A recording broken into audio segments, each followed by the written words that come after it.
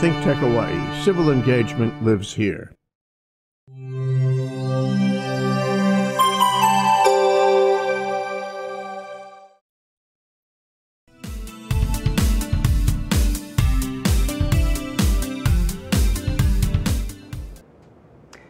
Welcome to Adventures in Small Business.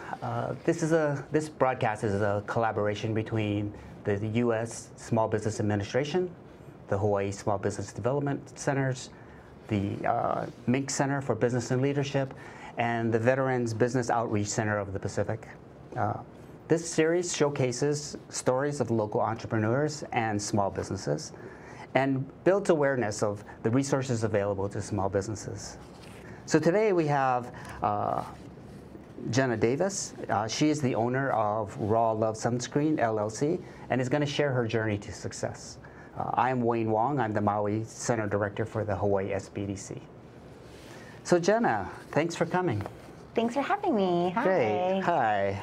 So let's start off by just introducing yourself. Tell me a little bit about your background, and then also introduce your company and the product that you have. Absolutely. So I started this company in 2015. It's called Raw Love Sunscreen, and we are a reef-safe, SPF 35, all-natural mineral sunscreen. We are one of the first FDA-approved sunscreens out of Hawaii, and I started this journey with a background of marine biology and chemistry, and being a fair-skinned girl for the love of Hawaii, I like to be outside, but I also needed to protect my skin. So I started this company knowing that certain ingredients in sunscreen are harming the coral reef, and that's been brought to light recently because of the bill that just passed. Right. And so I wanted to create a product that was free of toxic chemicals, free of parabens, preservatives, and I also wanted to stand by my value of having something that was plastic free. Right. So that is how Raw Love was born, and yeah, it's reef safe, water resistant. We're plant-based and cruelty-free, so no testing on the animals. Oh, great. I mean, one of the things that I really love about working with you as your SBDC advisor is that you came into this with a need, which started as your own need, but you quickly figured out there's a lot of people that have this need. And the core fundamental of a business is that you are providing a solution to people's needs, and hence that makes them want to compensate you, right? Yeah. So the fact that you had a need, as opposed to thinking, hey, there's this really big opportunity, I'm just going to try to capitalize on that. You actually, I think, started your business the right way, which is figuring out a need and how is the best way to treat with that. So talk a little bit about how you sort of arrived at your product, the iterations you had to go through and so on. Yeah, so in 2015, there was a massive coral bleaching event that happened worldwide, and I've been teaching scuba on boats here in Maui and also in Oahu before that, and I remember going underwater and seeing the coral was bleached, and it was white, and it was dying, and I knew that sunscreens were part of the problem. Now, it's not just sunscreen, it's the temperature rising, it's pollution, it's runoff, it's all these things, but I knew I wasn't going to add to those problems. So I got in my kitchen and used my chemistry background and my marine biology and my knowledge of natural products, and made a batch for myself and brought it on the boat, and people were, what is that? And my neighbors are all semi-pro surfers at the time, and they were, interested in it, and I was like, people wanted it. I was like, okay, well, it was expensive, so you have to buy it. And they were like, okay, cool. So, and it was a hit between my group, my friend circle, and at work, that I was like, maybe I have a thing here.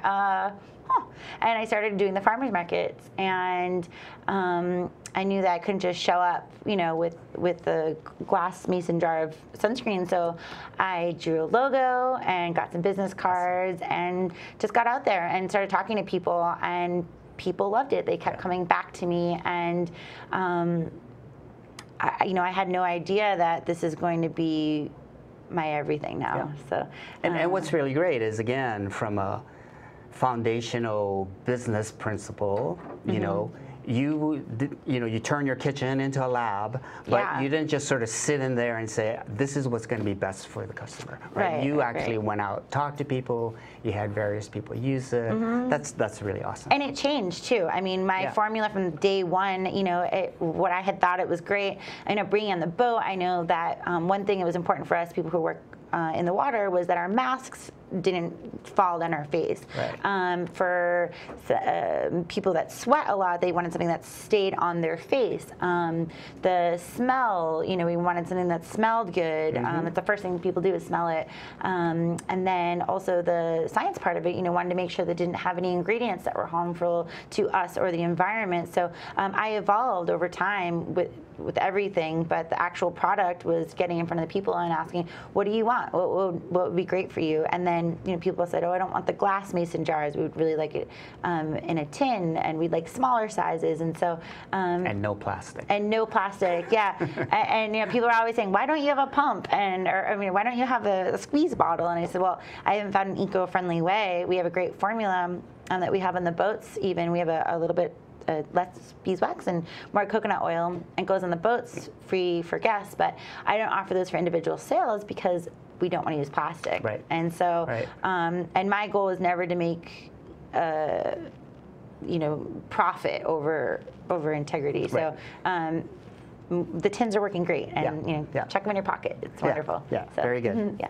So you had already mentioned the recent legislation, and for the audience, I thought I'd explain that, you know, Governor Ige signed SB 2571 Act 104 on July 3rd of this year, and it prohibits the sale, the offer of sale and distribution of any sunscreens that contain the chemicals oxybenzone and octinoxate. That's good, yeah. And so this is great news and timing for you, because obviously that makes much more awareness that, you know, we should be looking for products that don't contain those chemicals. But in an interesting way, it also creates a frenzy of competition for you, right? And so talk a little bit about sunscreens in general and how you've, in a sense, took the right path, or if that's the right word for it, compared to a lot of the other products that have been rushed to market and we're starting to see now. Yeah, absolutely. You know, I started this company having no idea that it might come to a bill. I mean, that's like my dream, you know. And I, you know, when I found out that it was coming forward, I was definitely part of that, trying to push awareness and education. And as I go into stores now, a lot of times, I just got back from the mainland, they're telling me, oh, we have sunscreen already, and a lot of the larger companies are switching over to mineral sunscreens. And I just have to stand by my values and say that we are the most eco-conscious product on the market. We are based out of Hawaii, and I pay my taxes here. And I'm not, when I, you know, you're meeting the owner, and it's a one-woman show, and you're supporting a local business, trying to help the environment and trying to help our community, and also supporting Hawaii's economy. And I think that that's what makes us stand out. We're also one of the only FDA-approved sunscreen companies, and there's others that have been popping up, which is so great. I love to see more companies taking the path or to rise up. So let's dig into that a little bit deeper, because I think that's one of the major differentiations, at least at this stage, which is, and again, the audience might not realize, but the FDA considers sunscreen a drug. It's an OTC, or over-the-counter drug, a drug that you can obtain without prescription. But with that, because of that, anyone who sells it in any of the major retail outlets, you know, they have to get FDA sort of oversight and certification, and that involves, you know, SPF testing. How do you know that you're getting that degree of sun protection? There's good manufacturing practices, which includes inspections by the FDA of the lab, and then labeling under a mumbo jumbo of 21 CFR 201, Yeah. and so there's the drug facts labeling that needs to be on that because basically because sunscreen makes a drug claim, and that claim is to help prevent sunburn and decrease the risk of skin cancer, it's considered a drug, and hence to be sold in any of the major retailers, of which that was one of the things that you discovered in your research and some of the things that you've done. And right now, at this stage, you're one of the only ones of the manufacturers in Hawaii based that is FDA certified. Yeah, it was definitely a journey. I actually got approached by Whole Foods a year and a half ago, and they were like, we'd love to carry your product. And then I got an FDA attorney who then kind of rocked my world and was like, great, so you've been making this in your kitchen, and that's wonderful. And I was like, well, I'm making it in a commercial kitchen now. And they're like, great, that doesn't count. So there, you have to be made in a lab, and there are none in Hawaii. So being a made in Hawaii product it's impossible right now to be FDA approved, and that it's a tough thing, because you want to be a made in Maui product or even made in Hawaii product. But we worked really hard and took out loans and got the testing done, and we're made in a lab. And yeah, it's crazy when you pick up 10,000 sunscreens made in a lab that are all tested, regulated, and ready to go into Whole Foods. And which we are, we're going on shelves to Whole Foods, which was kind of my goal. I was like, okay, well, where in Hawaii is, the big retail store that stands by using organic products and whatnot, and that I can get the word out there to everybody, most importantly. And yeah, we did it, and it's happening. We're going on shelves next week, and it was a process. Great. But well worth it. Well worth it. I'm confident now with my product, and I know that I have a product that's tested and approved, and it takes a brick off your shoulder. It really does. That the keiki are going to be protected, and Perfect. fair skin and whatnot. So. All right. So at this point, we're going to take a break, and we'll see you back here in about a minute.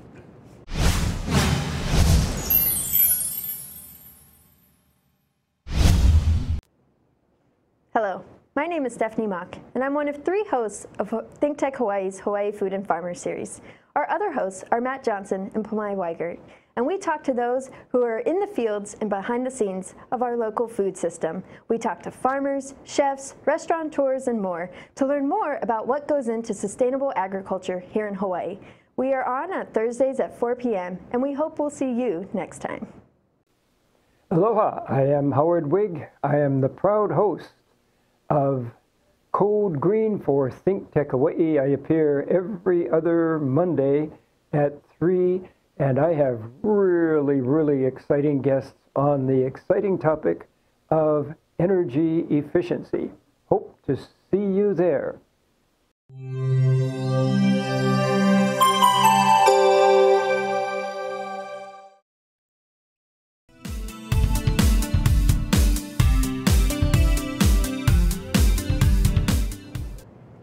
Welcome back to Adventures in Small Business. Today we're talking to Jenna Davis, who owns Raw Love Sunscreen, LLC, and we're learning what it takes to be a small business and the resources available that helped her be successful as she is today. So I remember back in early 2016, you coming into the office. And at that stage, you were still very much in product development. You were doing swap meets and a lot of sales to friends and families. You were just starting to get some deals with snorkeling boats who were going to carry your product because they wanted a reef-safe product. So talk a little bit about how the SBDC has helped you in your journey. Yeah, absolutely. It's been really great. I don't have a business background. I have a chemistry background, a marine biology background, a science, artsy person who's great at talking to people. Right. And so I changed my hobby, and really making sunscreen was a hobby for me, and sharing my passion and love into a business. And I had tried looking online and Googling things, and it was terminology that it didn't make sense to me. Right. And so when I came in there, I really I needed help from, I was like a business 101 real quick, you know, I needed to know how to make this hobby into a business. So, and you guys have been really helpful for that, whether it be changing it, you know, I started off as a sole proprietorship, and then we went and talked about how for tax purposes and how to kind of set things up so that I was legal and also supporting the economy. And yeah, it was a lot. So it was really great to come in and give terms that I understood, right. where you literally sat in front of me and were like, this is this, and this is what you need to do. And I think it took me a couple times to say, what was that? And it was really helpful. And along the journey, you know, when I was ready to change from that to an LLC and ready for some press releases, it's been really helpful just to have like a business parent, you know, someone to come into. We need to start putting that on our advertising, you know, SBDC, business parent. Yeah, absolutely. Like, I don't know what to do, help me. And it's just been nice to have someone there to kind of guide you and lead you. Right. Yeah. So we had talked about this being a process, and, you know, again, at least you had been working on it, and then when I finally met you, that was in early 2016, and fast forward, things are still evolving and everything else here in 2018. So why don't you talk a little bit about different things evolving, like how even your imagery and what your logo looks like, and how that's progressed through the years. Yeah, so actually I brought this here. So my image has started from, you know, I drew it with a Sharpie, and we went from that to black and white label to, I think, this one, and then we tried different sizes, and now we have this beautiful logo and a back label, which is all FDA approved, and it's been a cool journey, you know. So that's been one part of it. Our labels on our tins, you know, we changed from small tins to large tins, you know, and now we have the two sizes, a 2 ounce and a 4 ounce, and it's been a fun journey to grow and just fine-tune everything. Nice. Even our packaging, you know, I have eco-friendly, biodegradable packaging. That's another part of it, of growing and evolving and standing by my values. Right. So I want to talk to you a little bit now about your process and sort of how you deal with things. And so I'm going to show a picture here. I don't know how well you can see this, but essentially, tell us what this picture is. So that is like 8 in the morning. Me coming home from my trip. I hadn't been home for more than a few hours, and I went right to my whiteboard. And I find it so important to make lists and goals, because if you don't set goals, it's hard to stay focused. And so I have a big calendar on my desk, and that has you know, my month goals are right on there, and I have my long list, and, you know, I go and buy cute ones to make me excited about it, and that has my daily goals, and every day I'm crossing them off, and I'll turn to the next one, and that is my whiteboard of Raw Love goals, and that. Some of those goals stayed on there for, you know, almost a year. I was just noticing, I mean, this was quite a ways back, and I noticed it says on there, change to LLC. Yeah. And then loan in capital letters with an exclamation point. Yeah, it was loan with like exclamation mark and question marks, like, you know, I knew that I needed to get money somehow. Right. And I did it. I took me time. I had to save up money, pay off debt, get my credit where it needs to be.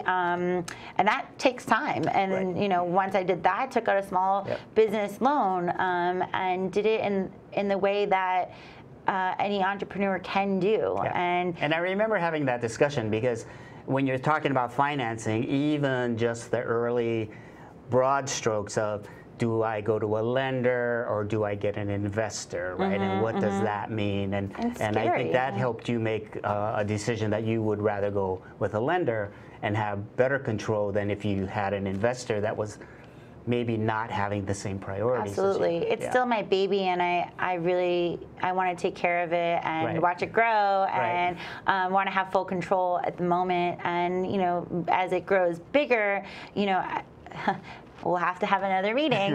We do. You know, what the next steps will be for that, Right. because, you know, it grows with anything. Right. So So how would you define success? I mean, you're really getting a lot of traction with your product. The legislation is excellent timing, you know, maybe a double-edged sword, but excellent timing for your product. So do you feel, with all the successes that you've already have, you know, what does success mean for you? It's a good question. For me, success would be to raise education and awareness. That's really what I've dedicated my life to. I've done a lot of ocean conservation and worked in aquariums, and to have people be aware and make a conscious decision of the products that they choose to purchase, whether it be what's in the product itself or the packaging that it's in. Right. That is my success. Yeah, making money is part of it. You know, you need to. It's expensive to live here, and to not only have a passion but also make it your business is the ultimate goal, and I'm doing it. And you know, every day is a challenge, and with growth. But I'm happy every day. I wake up happy, and I'm, you know, able to share my love and passion and make a future of it too. So speaking of challenges, what are the next challenges, or what's next for you? Yeah, so I guess the challenges, I just got back from the mainland, and there's a lot of competition out there. And I don't want to be seen as competition. I'd rather see it as give consumers the option. And so growing and finding the next step of, okay, I'm a small business going into a little bit of a bigger business, and figuring out how I can stand out from the rest, stand by my values. You know, I really would like to be more of a sustainable company, and so I vision when you go into a store, you see Raw Love Sunscreen on a shelf, and little wooden shelf, and on it maybe has some reusable straws and some reusable cups and things of that nature. Yep. So product expansion. Yeah, and branding too. You know, I haven't done a lot of marketing, but that's something that is challenging to me, is to figure out how to use my resources in a beneficial way, and which way to grow organically. And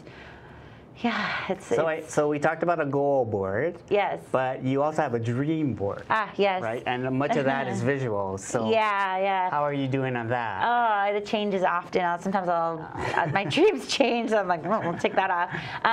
But I mean, my goal is to live by the ocean and you know, travel and raise awareness, and I just want to live by the beach with a pool. That's like my ultimate goal, and be happy. And you know, I think it's with any goal. I think that we can all achieve whatever it is that we want. You know, if we put our mind to something and write goals and really work hard to achieve those goals, we can accomplish whatever it is that, you know, we may want. So you just have to put the work towards it, and you have to take risks. You know, I remember the day that I decided I'm not going to, you know, I got laid off from diving so much.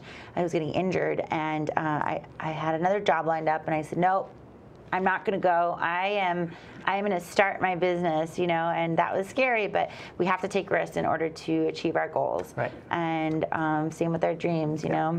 And I think that's the role that SBDC plays, right? I mean, we are there to enable you, right? You are the one that has to do the work. Absolutely. But certainly having guidance, having somebody evaluate, like, where's the priorities. And I remember one of the big things that we talked about was making sure there's a lot of tasks to do, but it's working on your business, not just working in your business, and the tediousness of that. Absolutely, and there's so much different parts to running a business. You know, your website, marketing tools, your product. You have to make sure your product is ready to go. Boxes, going into the stores. That's a lot of my time is just going in and talking to people and trying to get into stores and tour boats and the best thing is word of mouth. So that's been really great, just meeting the community, and that's something that I would like to do more of, is doing more outreach, whether it be with the kids and doing more beach cleanups, and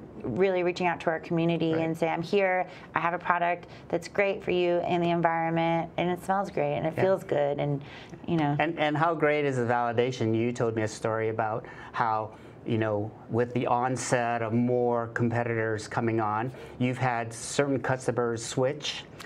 Yeah. And when you looked at those products, you sort of cautioned them that you don't think all of the claims that they had were really true, and so on and so forth. And as a confirmation, many of those customers have come back to you saying you were right, that it's not what we wanted. So. Yeah, it's hard because there's companies out there that are claim to be reef safe, but that term isn't regulated. So or claim certain things, and it maybe not necessarily what it says it is, and you have to look at the ingredients of your product. And I know that I stand by with integrity, and they come back, and it shows. The proof is in the work. So. Well, thank you so much, Jenna. It's been really great having you here, sharing your experiences, and doing sort of part of what you always want to do is sharing all the benefits and things that you've gone through, so that other people can be successful as well. And thank you for tuning in. This has been Adventures in Small Business. Thanks for watching, and also, we have other episodes as well. They're all on ThinkTechHawaii.com, and so thanks again for watching.